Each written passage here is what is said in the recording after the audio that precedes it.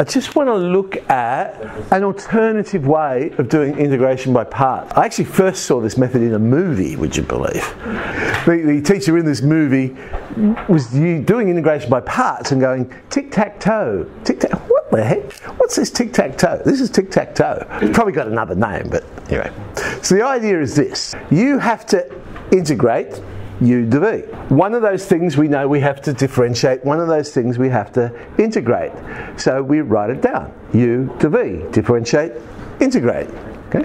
Then you do exactly what the column's saying. Well, if I integrate to v, I get v. And there's the tic-tac-toe. Tic-tac-toe. That's what he was saying. Tic-tac-toe. So on the board he was going tic-tac-toe. Well, what the heck? So tic-tac-toe goes to the positive. So you write down u times v. And then you go again. Differentiate the u, you get the u dx. Integrate the v, you get whatever the integral of the v dx is. Tic-tac-toe. But see how the signs alternate? There you go. Minus the integral of v to u. And there's the formula. Okay, so just as before, you choose u so that differentiation makes it easier, and you choose to v something that you can integrate. So let's have a look at the different cases and how it works. There's that x cos x one. You remember the repeated one that kept going. So we set it up, x cos x. Now in your differentiation column, you just keep going down until you hit 0. So x1, 0.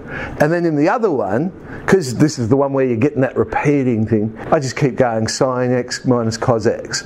And then, tic-tac-toe. X sine x, tic-tac-toe. Minus cos x. There's my answer. Done. X squared e dx. Differentiated column.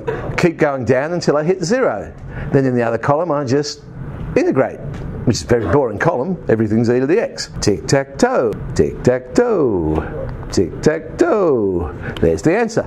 Well, what happens if you're multiplying it by something that actually doesn't integrate? In that case, you stop when the product of the line, so when you read across the line, that product you can integrate. That's when you stop. So log x.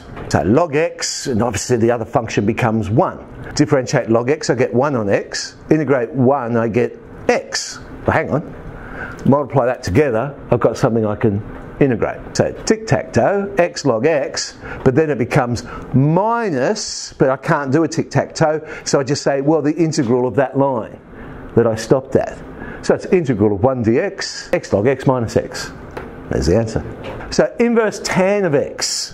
Differentiate inverse tan, I get 1 on 1 plus x. Integrate 1, I get x. Oh, okay.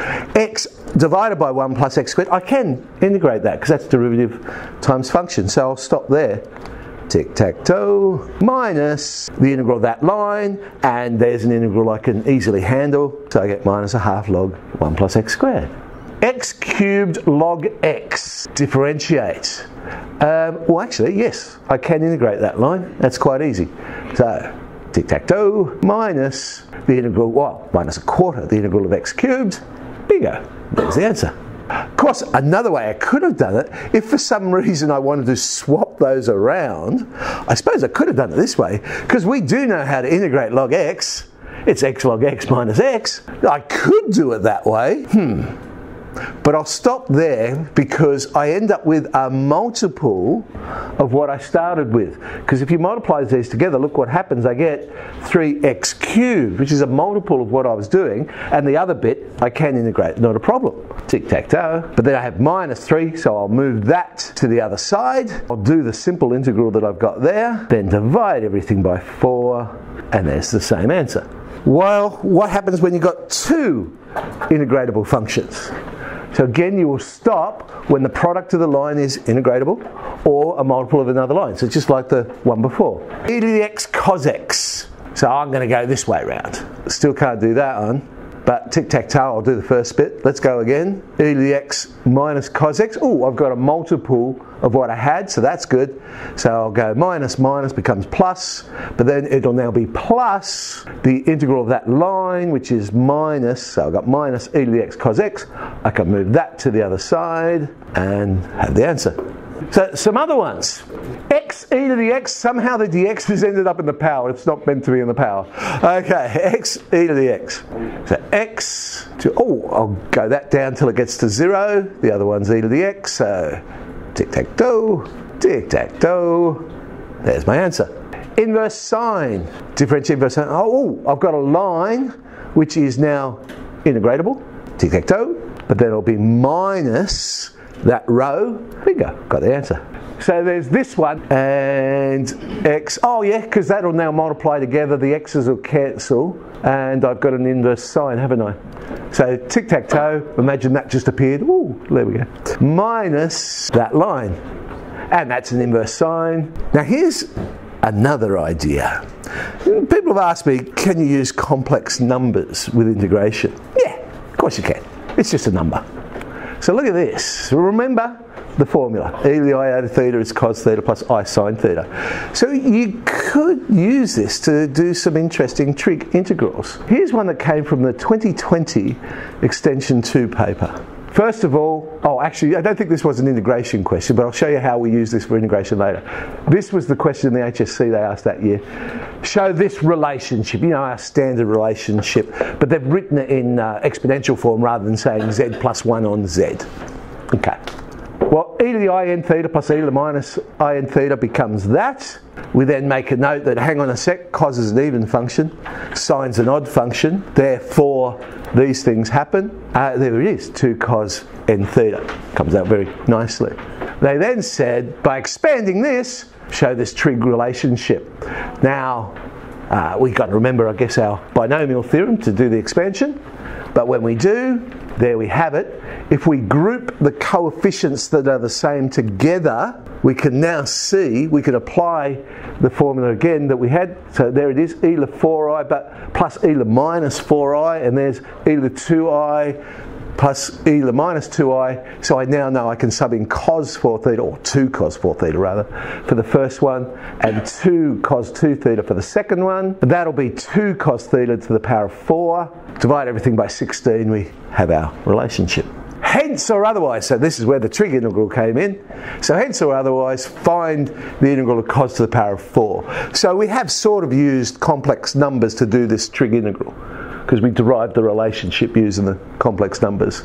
But now we know it's that. All right, use of double angles. So basic trig integrals, subbing in, and there's the answer, 3 pi and 16. Back to this one, where you would think, let's go and use integration by parts, and that's the way most people would go and do it. But if we take advantage, we could say, well no, actually what I'm looking at is the real part of this expression. Okay, I'm just looking at the real part of that. Okay, but that is e to the x times e to the ix. I just want the real part of this expression. And then I just use index laws, and it's just a simple integral to do. 1 plus I is just a number. So I can integrate that, and I get 1 on 1 plus I, e to the 1 plus I x. But just the real part of that I want. So let's break it up into the real and imaginary. Well, the reciprocal of this is 1 minus I on 2. Well, 2 is a real number, so I can pull that out. I can't pull the 1 minus I out yet, because that's not real. I can only pull out real numbers. So let's see, what is 1 minus I times e to the 1 plus ix? Well, what is e to the 1 plus ix? It's 1 minus I times the cos of x plus I sine of x, because e to the x is a real number. I can pull that out. So really I'm just saying 1 minus I times e to the ix, which is cos x plus I sine x. Now let's expand that expression out, and we just want the real part of the expansion, and there's the answer. Certainly not the way they would be expecting you to do it. Certainly a valid way of doing it.